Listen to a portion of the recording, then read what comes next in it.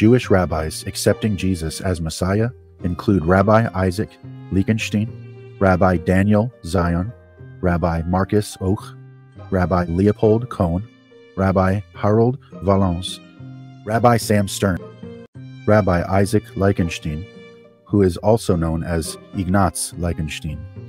Rabbi Isaac Lichtenstein was the chief rabbi of the northern district of Hungary. He studied the Talmud. He had hostility toward the Christians.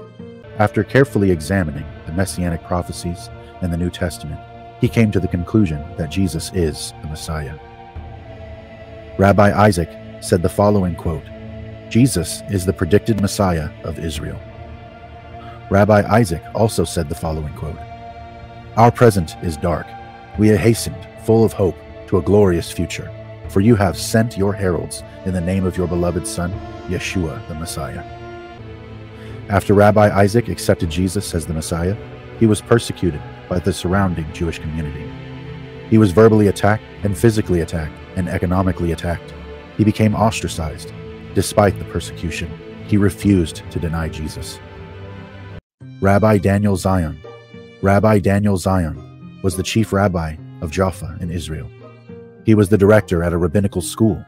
He was a judge in the rabbinic court of Jerusalem. After carefully examining the Messianic prophecies and the New Testament, he came to the conclusion that Jesus is the Messiah. Rabbi Daniel Zion said the following, "Jesus is indeed the true Messiah who suffered for us and sacrificed himself for our sins." After accepting Jesus as the Messiah, he was persecuted, ostracized, and all of his titles were removed by the Jewish community. Despite the persecution, he refused to deny Jesus. Rabbi Marcus Och. Rabbi Marcus Och was an ordained rabbi. He was also the son of a rabbi. He was zealous for rabbinic Judaism. After carefully examining the Messianic prophecies and the New Testament, Rabbi Marcus Och came to the conclusion that Jesus is the Messiah. Rabbi Marcus said the following, "Jesus is the source of salvation and of eternal life to all, who, by the efficacy of his blood, are cleansed from the guilt and pollution of sin, and through him can call God." Rabbi Leopold Cohen. Rabbi Leopold was an ordained rabbi. He attended a Talmudic school. He was familiar with rabbinic texts.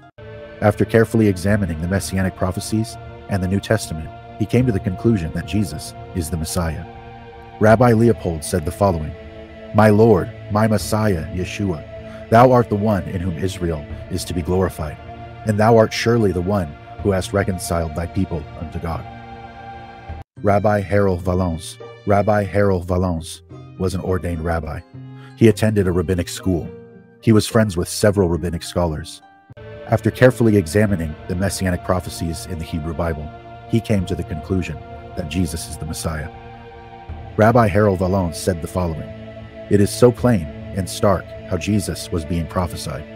Rabbi Harold Valence also said the following, "Jesus, you are my Messiah, my Lord, my Savior." Rabbi Sam Stern. Rabbi Sam Stern was ordained as a rabbi in Poland. Rabbi Stern was also the son of a rabbi. He was a Talmudic teacher in the synagogue.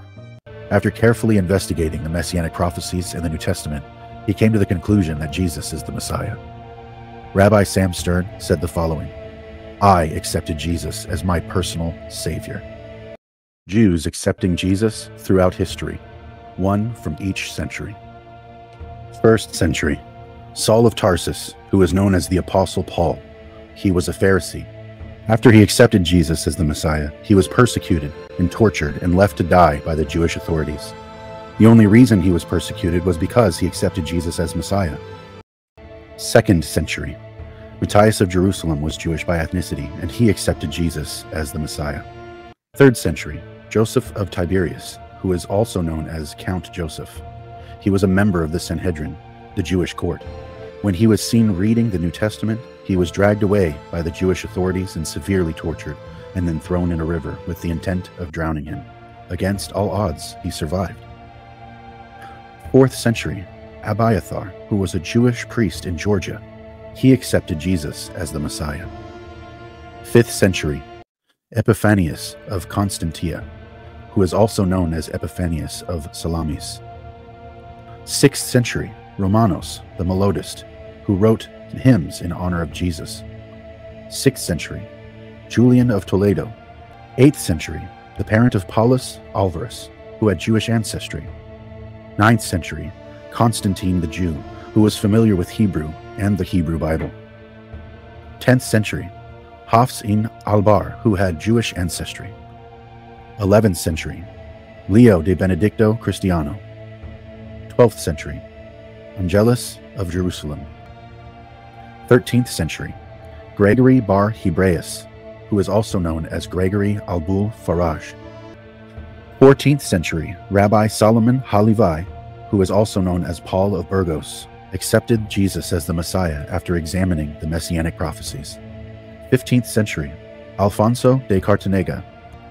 16th century, Rabbi Joseph Tsarpathi ha-Alfasi, who is also known as Andrea de Monte, accepted Jesus as the Messiah. 17th century, Rabbi Malachi ben Samuel, who is also known as Paul Christian. 18th century, Rabbi Paul Drach. 19th century, Rabbi Daniel Landsman. After he accepted Jesus as the Messiah, the Jewish community persecuted him severely.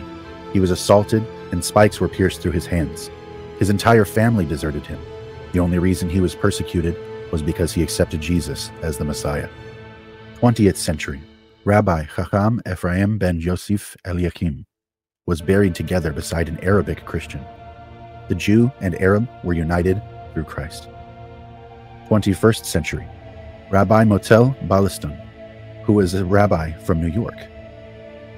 21st century Jews who accepted Jesus as the Messiah also include Rabbi Kurt Schneider, Rabbi Aaron Alsbrook, Rabbi Jason Sobel, Miriam Leah, who was raised by an ultra-Orthodox Hasidic Jew, Niki Naparst, and Shiri Joshua, who saw Jesus with her own 2 eyes.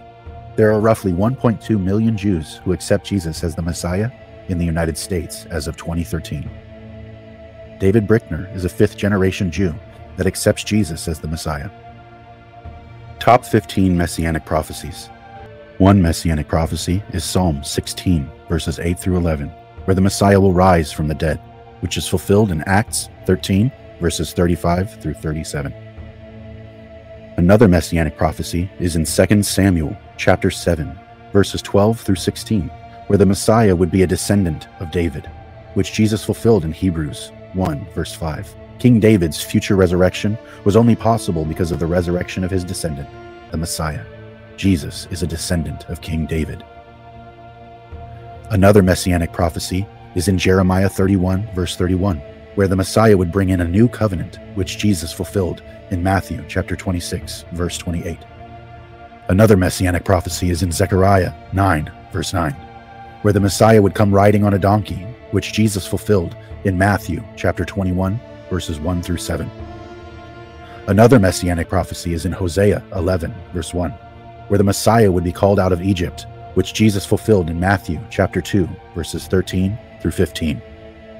Another Messianic prophecy is in Zechariah 11, verses 12 through 13, where the Messiah would be betrayed for 30 pieces of silver, which was fulfilled in Matthew 26, verses 14 and 15.